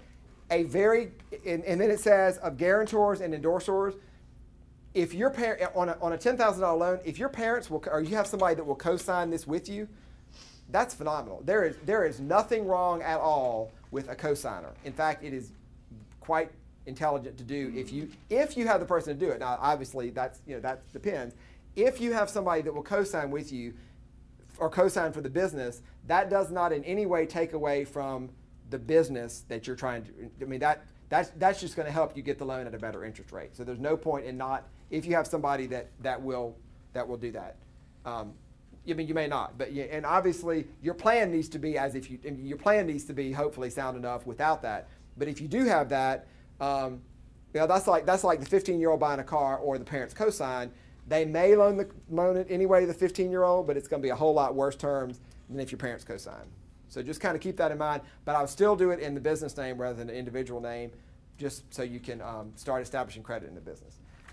They want CPA if they get over $250,000, which hopefully y'all will be in a couple of years. They want CPA to prepare and endorse all these, and then. If you get a really big loan, which all of you will need to get, you need key man life insurance for loans over $1 million. Which means if you're the guy establishing the business and it's going to hinge on you, or like your CD is your voice, they want insurance on your voice, and it's like those models that have hand insurance and all that kind of stuff.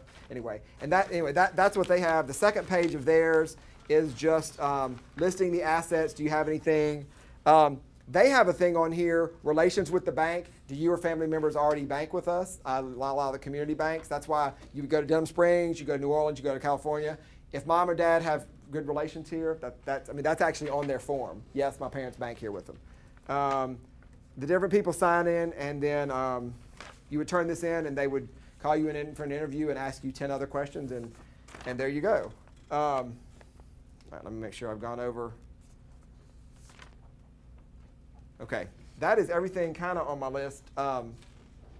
Questions? Yes, sir. You mentioned that you wanted to show growth in your cash flow analysis.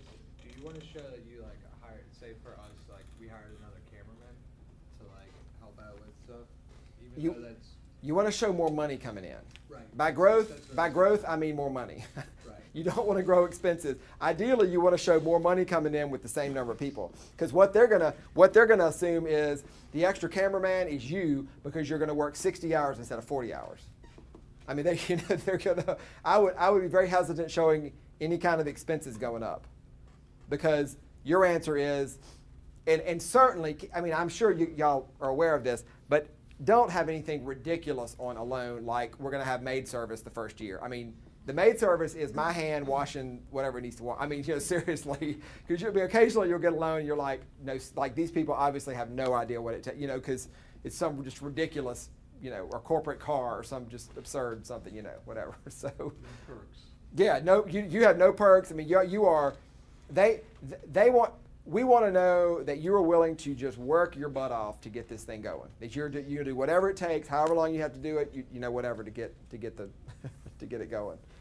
Yes, ma'am. Do you have plans that have letters of recommendation included, and how much does that show, like, for your? No, absolutely. That is excellent idea. In fact, Mr. Schneider over here would be a very good reference.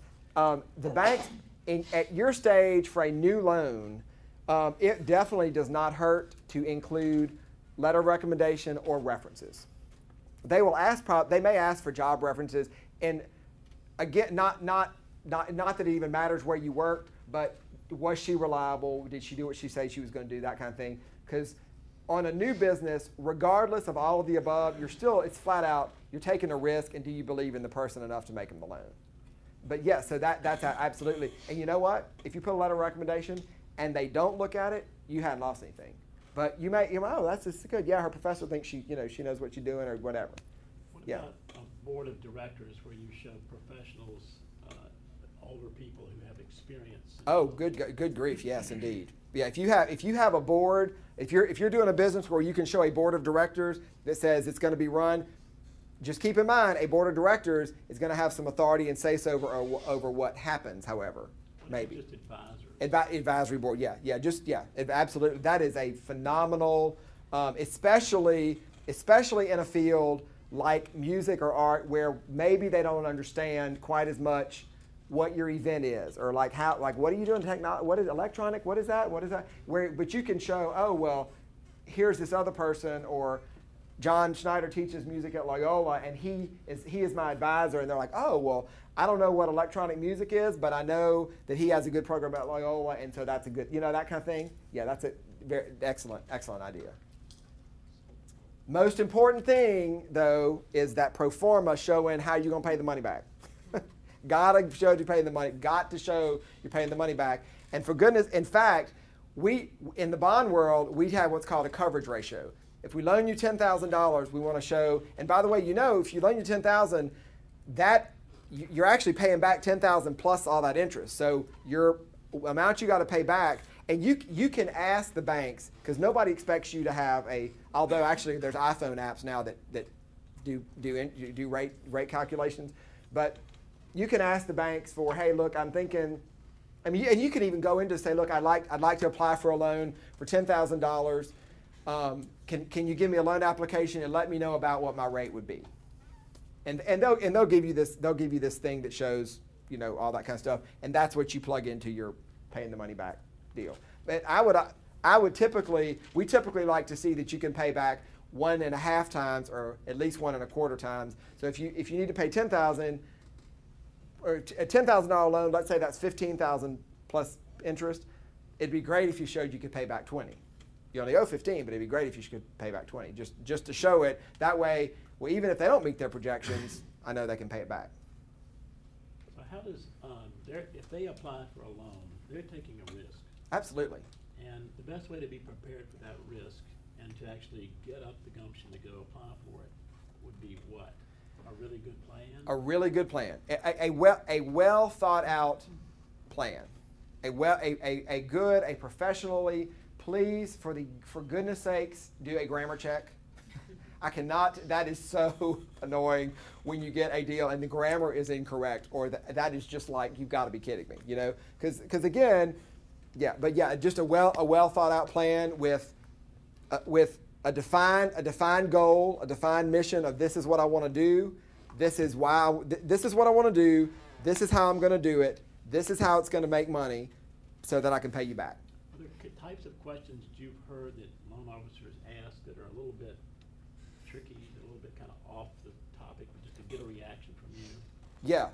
What Yeah. kind of- Well, like I played keyboard when I was 6, like the synthesizers. That's kind of like I could play at your thing. Do you really want to play?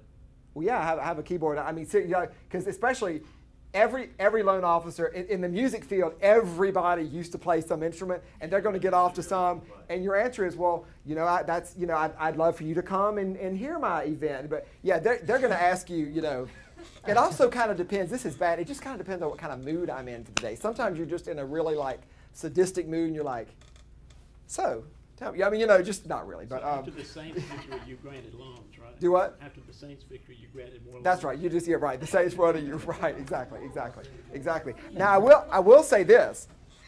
Use the whole New Orleans. See, the other thing with New Orleans is kind of cool. It's like Nashville with country music. Oh, that's kind of cool. New Orleans is a good music town, And so the fact that you're doing an artsy thing in New Orleans, a little more likely it's going to succeed than if you were in Cleveland, because nobody anticipates Cleveland. You're saying you kind of, what I'm saying? You got a little. You use your positives.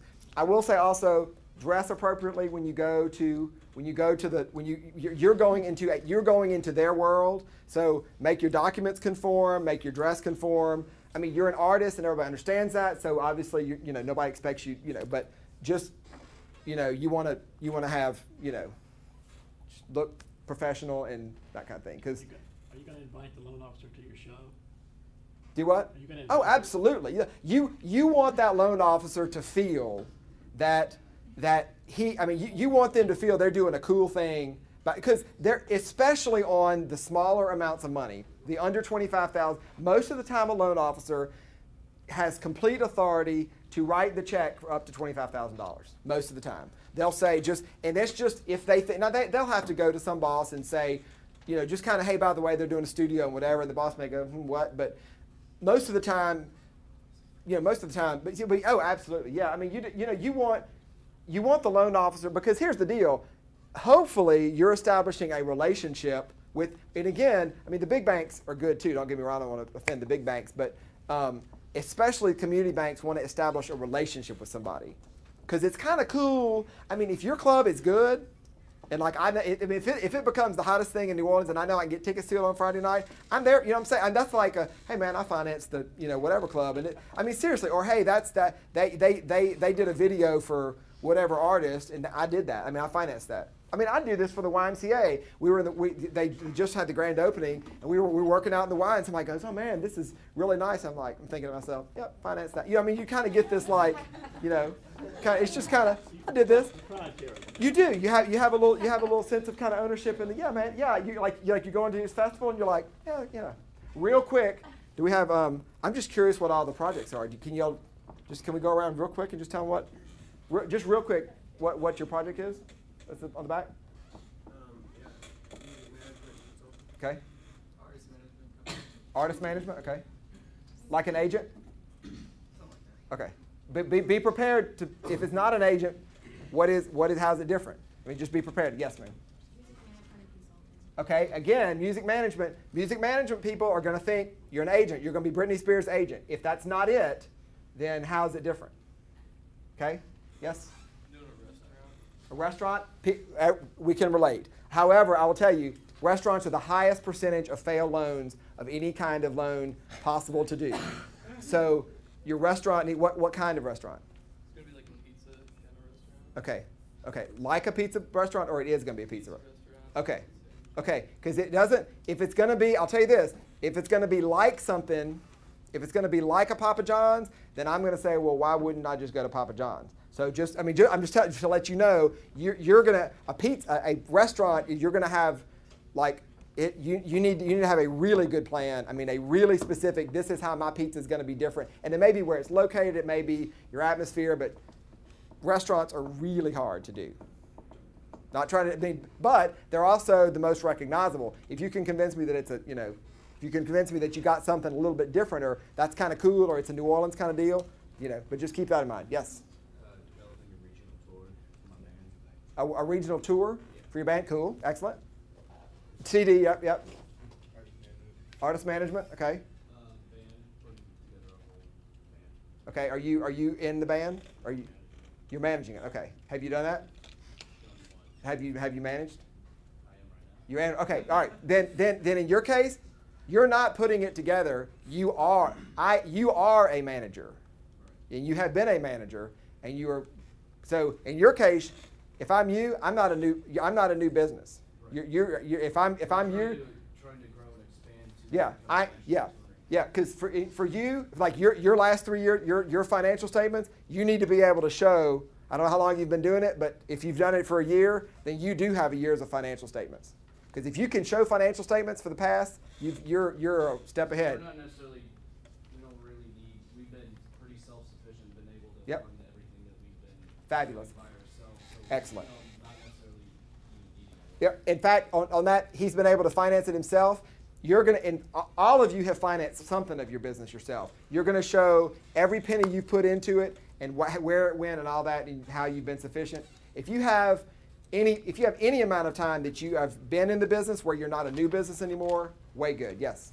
Doing a small-scale music festival showcasing up-and-coming non-traditional New Orleans artists. Very good. That is the most succinct, excellent. Whatever you just said, write it down because that's your little very succinct, very. He's doing a festival. I got that. Non-traditional artists, got that. New Orleans, got that. Very good, like succinct deal. Yes.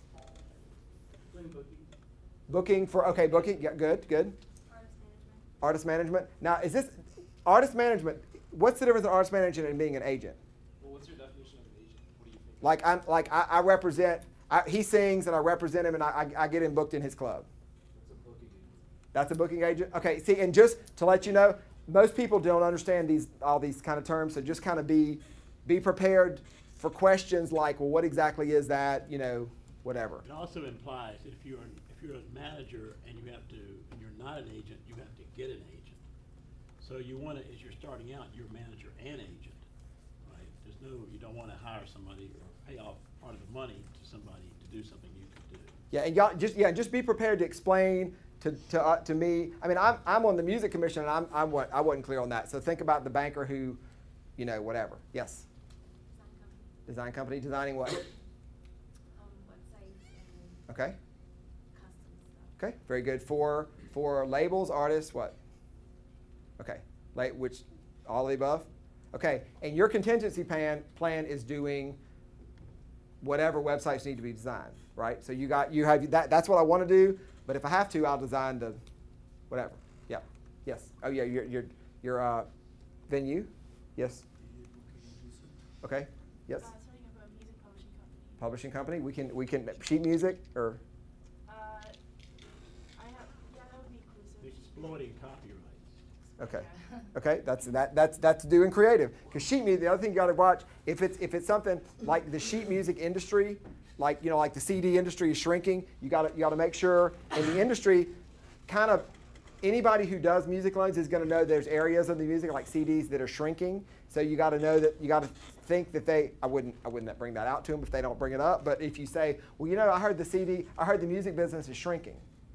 And you would say, well, parts of it are, but this is how I'm going to do it because blah, blah, blah, blah. And publishing isn't shrinking, and sheet music is only about 8%, 5% of that market. Okay, see, when you say publishing, I'm going to assume you're doing sheet music that I played when I was little. More digitally oriented. Okay, and let me tell you this, the digital people, I was not even technologically savvy enough to have a PowerPoint. I mean, you've got to assume, oh, and by the way, let me say that too.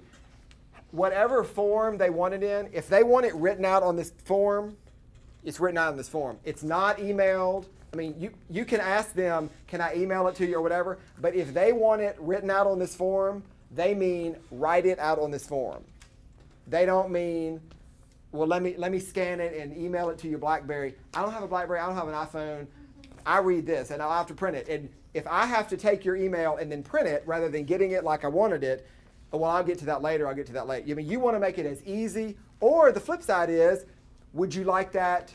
If they ask for it paper, I would paper, electronic, call and make sure they got it. I mean, you just want to, make sure they got it. Yes. A 5-week summer camp that teaches the art Excellent. Okay, lots of grants available for that too. She needs to watch but very good, succinct deal. Lots of grants available for that. Even like from the little theaters and that kind of stuff. So yours would be much more grant oriented than loan oriented, I would think. Yeah, and you also need to be prepared 5 weeks. What are you going to do the rest of the year? I guess work on getting grants. Okay, yeah. So you just be prepared. If you're doing anything seasonal, be prepared to know what are you doing in the off season. Yes. A theater production company specializing in puppet production. Puppet production, excellent, like the Muppets. Okay, because that's good. Yeah, no, and people get that, and you where are you doing? Well, that's excellent. Excellent. Yes. It's like a product/service that offers young partygoers a chance to get into clubs for less cost and greater ease. Okay, like an entertainment book for clubs. Kind of. It's like a wristband, actually. Okay, you would need to be yours. I got it. Very succinct. Very good. You would need to really hone in on being able to explain what that is. Because that's going to be not that a wristband isn't, nobody understands that, but kind of like relate that to like I buy a wristband at Jazz Fest, except I can go a bunch of, or something. Just kind of hone in. Yeah, see, excellent. That's perfect. You need to talk to him because he's foreign. Yeah, yes. Oh yeah, yours. Yep. Right. In the back. Music. Okay. Together, y'all are okay. Booking agent and manager I am, and I'm looking to grow my company. Excellent. Yeah. I mean, those of you who are doing it, excellent. Yes. John and I talked about it. Okay, we got it. That's a good one too. Yes. A software company. And actually, on that note, if you're not sure, or if you need to hone it, please. Talk about it and get it. Or if you're thinking, well, I can't. Let me think of some options. And having options is fine too. Well, I haven't. It's either going to be this or this. I'd like for it to be this, but it might be that. That's okay. But just still have like a plan. So Richard, you went to law school. Yes. If these guys, a lot of people here want to go to law school. What could they do to prepare something to show that would, like this, maybe some kind of plan? Would that be useful, do you think, to show your law school people, the enrollment people, that you are able to do these things? Should you show anything like that? You think that would be helpful? To get into law school? It depends on. LSAT, right? Yeah, it depends on what law school. Like an LSU, for example, goes on grade point average and LSAT score. Period. Doesn't matter. It doesn't really matter a lot. Loyola, however, is a lot more of an inclusive package of things like that do matter more. So it kind of depends on. Although having a business plan for that doesn't necessarily have anything to do with going to law school. Right. That's kind of almost a competing. If I don't get into law school, I'm gonna do this a little bit. But it's not bad. But it's just, yeah. Yes. A software company that designs and develops audio recording software. Okay. Very good. Club. Got it. I'm the lead singer of a band, and we're going on tour and putting out a record. Excellent. Be prepared to sing something for them. Okay. I'm seriously. They'd be like, "Oh, really? What do y'all sing or whatever?" Sure. Or if you have a CD, have the CD and just I'd like for because honestly, with that kind of stuff, it'll be, well, do I think they're good? Right. I think. Well, I mean, I wouldn't. Anybody. I wouldn't just come in and burst out at the bank. But it depends. See. Anyway, yes. I'm actually trying to get in and pick law school and also figure out how to pay for it. Okay, that's it. So not good luck. God bless you. Yeah. Yep. Video production. Video production. Okay. And are you? Also, creative video production. What, creative video production? Yep. And if I were you and you've done all this, I would show. In fact, anything. By the way, anything that you're doing that's kind of unofficial, like you would be the videographer for the whatever. Anything that you've been doing that you can more formalize, make a title out of. You don't want to be ridiculous, but rather than yeah, man, I shot a couple of videos for Dr. Snyder's class, you would want to go, well, I was the videographer for my senior level, you just anything that you have that's kind of been good, that you can anyway. All right, anything else? I think it's been kind of scatteredish, but the process is kind of scatteredish, so anything else? Let's give Richard a big hand. So next week, if you haven't handed in your marketing plan, try to get it to me by the end of the week so I can leave these over the weekend. And next week, bring in your financial plan, beginning 7:30.